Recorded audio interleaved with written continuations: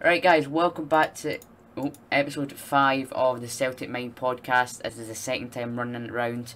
Because you guys need a good video, a good audio video, or else it's just been Lewis talking. You know, you like Lewis talking, but you know, well. I'm a fan favourite, but I'm not that much of a fan favourite. Please subscribe and like, guys, and of course we're going to discuss obviously the morning after night before Celtic won or Rangers won. Discuss a bit more about, you know, referee, all the penalty claims, all that stuff after the intro.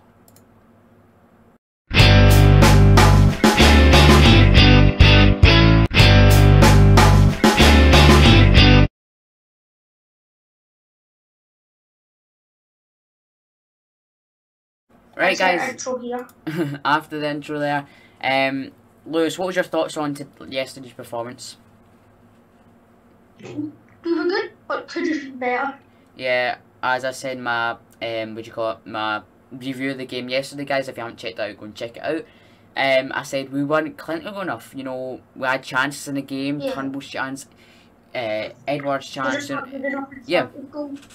It was like you could say Alan McGregor's saves were good, but at the end of the day, it was straight at him. It's like the opposition goalkeepers have super glue in their gloves or something just to get the ball or something. It's just like every shot we take is just going to their gloves. It's just like, oh god. Mad. It's just, it's just, oh god, right. You know, what can we learn from yesterday's game? Well, we were, you know, much better against Rangers. Obviously, we were the better side. You know, we've got the international break coming up, so a lot more time to give. You know, Greg Taylor's been called up, McGregor, and Christie's been called up. I don't know why Turnbull hasn't been called up, but yeah. Christie's just a crap Turnbull. Oh god, guys, I've got the shot statistics for Ryan Christie this season. I'll put it on screen. Oh my god, I just searched it up and Google, oh my god. It's not. So, you know, it's not going to be a long podcast, guys, because we discussed it in the first one when I tried to record it, and, well, obviously audio difficulties went through there. Yeah, it would have just been me and... Yeah, it would just been awkward talking to Lewis. Not really good. Yeah, Lewis talking to himself, yeah, it wouldn't be very good, but, well, you know, what was your rate? So we're going to do a rating, Lewis, right? So we'll go back to back to front, of course, right from the team, right?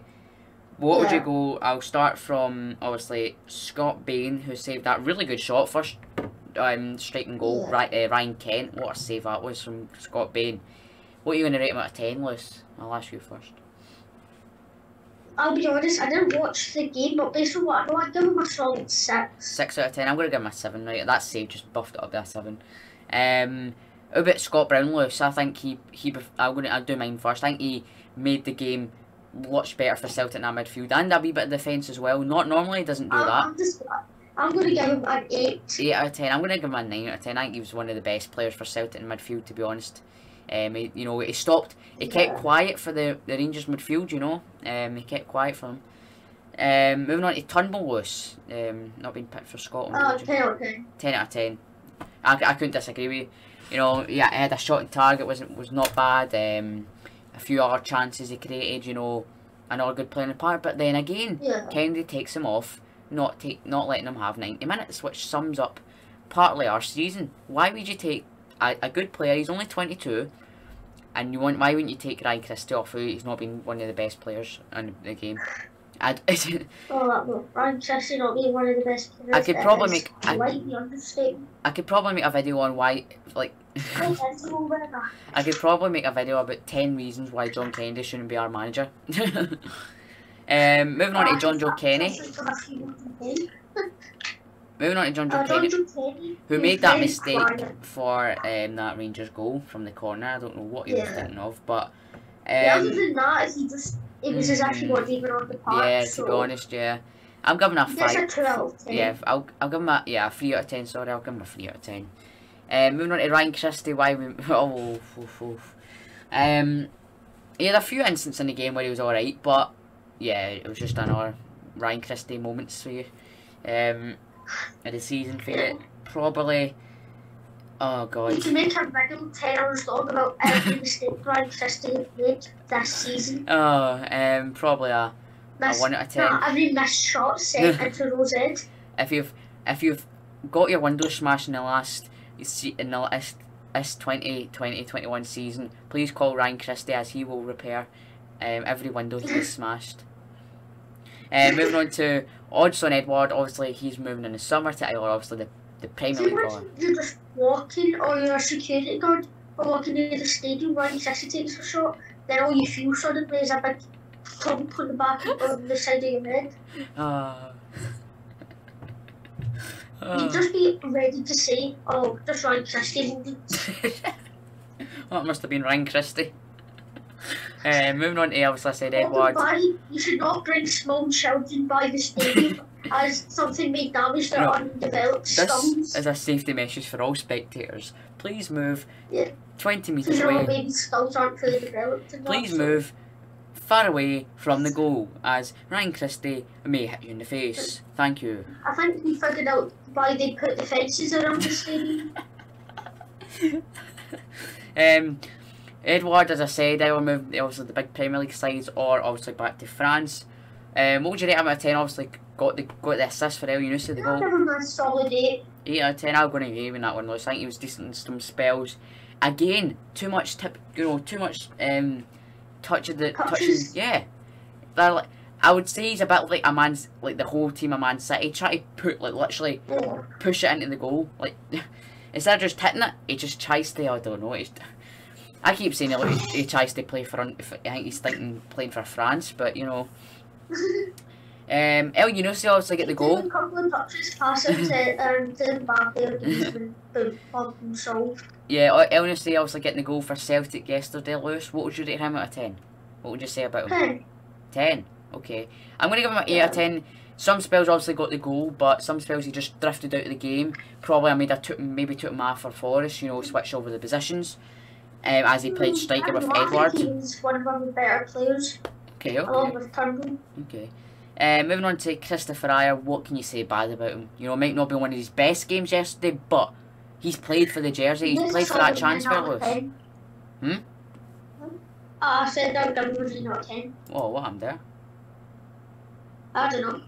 Let's see if my camera comes back on. Yay! Right, there we go. Sorry guys about that. Oh, no, you're on the bloody right hand side.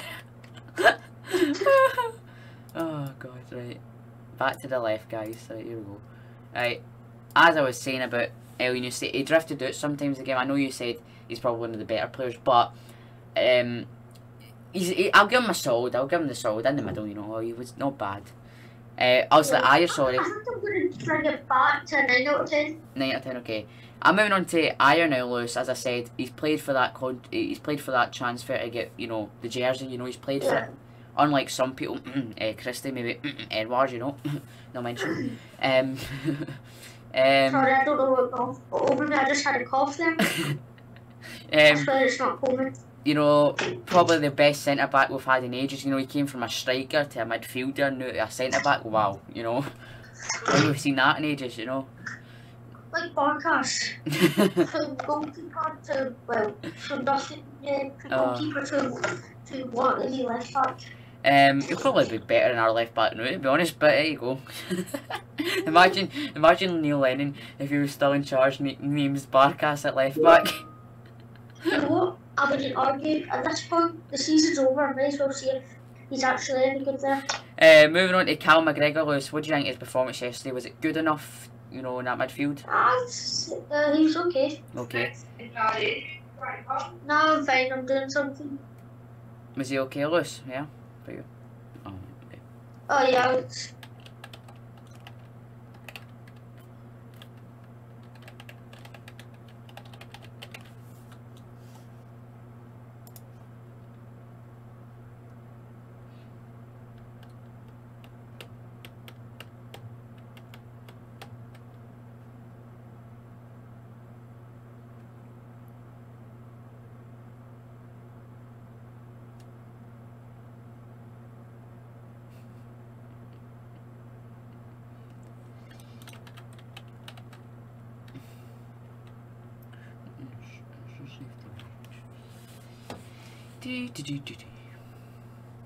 Anyway, guys, while Lewis is muted and I'm muted, what do you think? Comment down below. What do you think of yesterday's performance, guys? As I said in yesterday's video, what do you think of yesterday's performance? We're going to discuss a bit more youth players and all that stuff in a minute once Lewis is back. And yeah. I'm back. I was just doing something. Right. Right. I'll move on from the player stuff and all that stuff, Lewis. Yeah. Now, as I said when we were doing the first recording this, some youth players, Lewis, when we were talking about the manager situation, right? This new guy from obviously RB Salzburg, he produces young players every year. Unlike Celtic, who produce obviously the best talents every so often, like every 4 or 4 years. The last good one, I would say, in my opinion, or I don't know if you'd agree, Lewis, Kieran Tierney. Of course. No, the last good one was Hazard. Hazard, yeah, I would agree Hazard, but you know, like the best, like the defender. I mean, I don't mean like the goalkeeper, but you know, like yeah, you got to bring up Hazard though. Is what he only came up, was it last year? Would you say last season? I think so. So that's, you know, from Kieran Tierney when he left. So that was Arsenal. That was 2018, 19, 20, 2 years. You know, that's for just one youth player. It's not even like a couple. That's one youth player. One youth player. I know, like when John Kennedy came into manager, he brought up like Montgomery from. Like, he didn't even play, but he was on the bench. You know, we've not seen him. Is he a good player? You know, we don't know.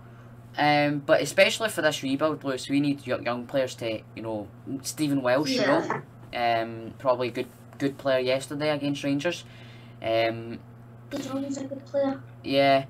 You know, the players in the summer, you know, obviously it all depend on the manager, right? So hopefully the board have a better understanding. You know, we're going for the coach now. You know, we're going for the director of football. So Chris Wilder is out the window, of course. He doesn't want that because I think that's why he left Sheffield United. I think I think Sheffield United won that one. Oh yeah, because they wanted that director of Sheffield United.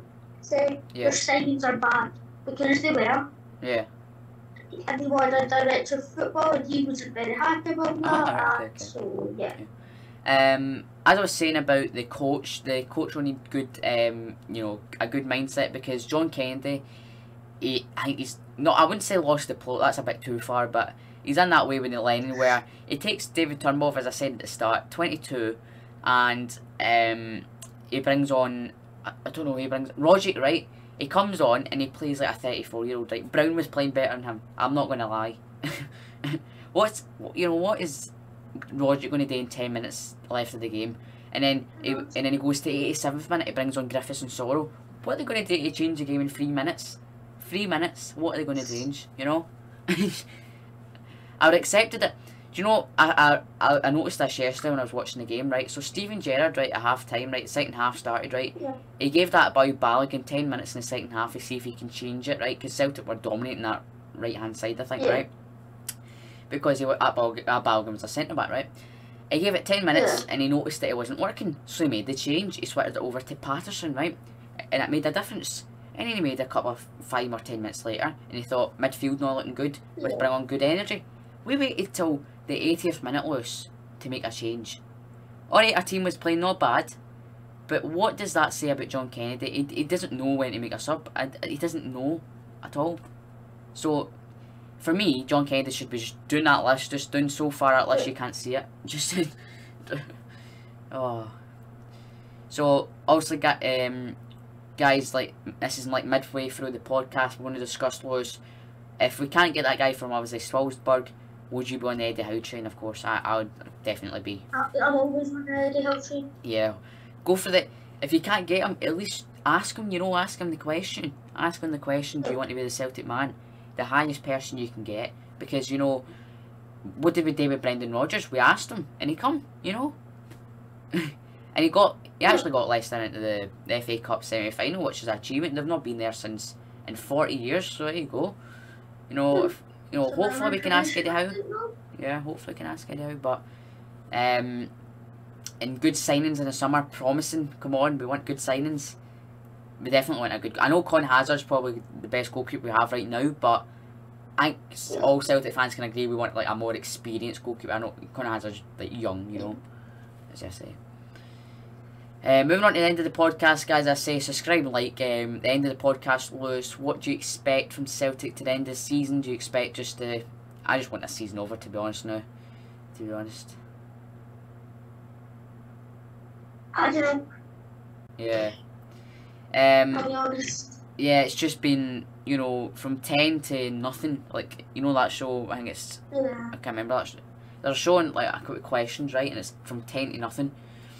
Well, it's pointless, that's what it is. Pointless, that's what it is. 100 to nothing. Except from it's 10 to nothing. Oh. And it went right down to the pointless, because that's where we were. Yeah. And you know, as I said, youth players and all that stuff, guys, you know, it's not been the longest podcast we've done, but as I said, That's because we've had to redo this more than we would have to. I'm gonna just say about the Scotland guys. Obviously, I said Scotland. I'm gonna be doing the Scotland v Austria live watch along on my Twitch. It's Liam MYT. The kickoff is 8:15, so I'll be live at 7:30 for just the, you know, from before 15 minutes before kickoff. And yeah, guys, that's all I've really got to say about the podcast. You know, it's the morning after the night before, or should I say afternoon, but because it's actually 10 to 2. But yeah, thanks for watching, guys. Episode 5 of the podcast, and I'll see you guys for episode 6 in another time. Yeah, another episode. Yeah.